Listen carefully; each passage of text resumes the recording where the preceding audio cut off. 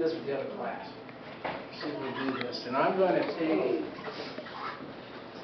I'm going to give this to you. And I'm going to have you stand up.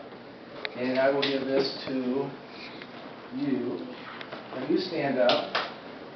Now everybody else has to sit down. And what we're going to do is we're going to take this laser and we are going, I'm going to actually bounce it off of that mirror. And then you're going to turn it so it goes to that mirror. Hold it on your chest though, so it doesn't Yes. get close to your eyes. Yeah, like right here. And then you're going to take that and then you're going to try to hit me right back here. Okay? All right, so we'll get the lights here.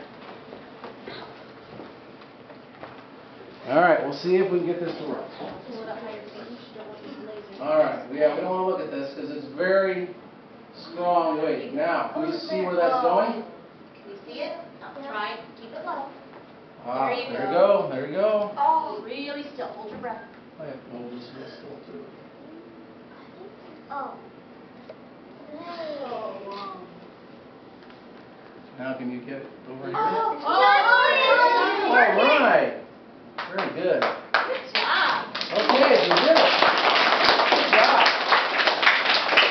All right.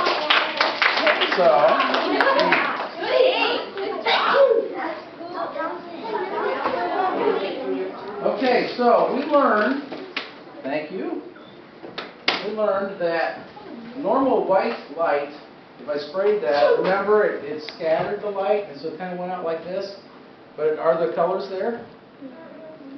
They're there. Can you see them? You can't usually see them. There's a special kind of thing here. Does anybody know what this is called? It's glass, and there's 3 sides. Sometimes there's more than 3 sides. A prism. Very good. What is a prism used for? Anybody have any idea? Making rainbow. Yeah, you can make the colors of the rainbow.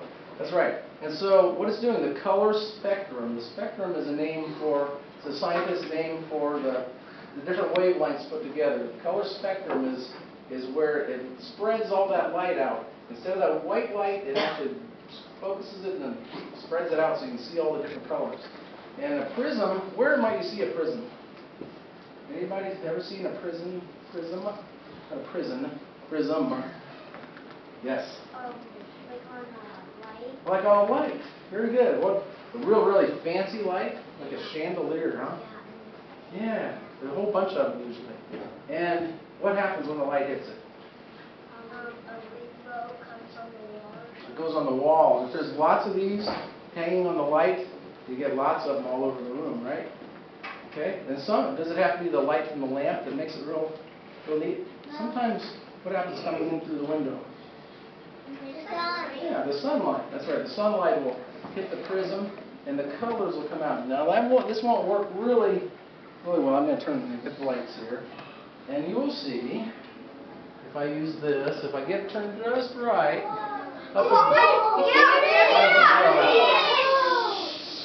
okay. So you see the red and the orange and the yellow and the green and the blue and the violet, and we'll throw indigo in there.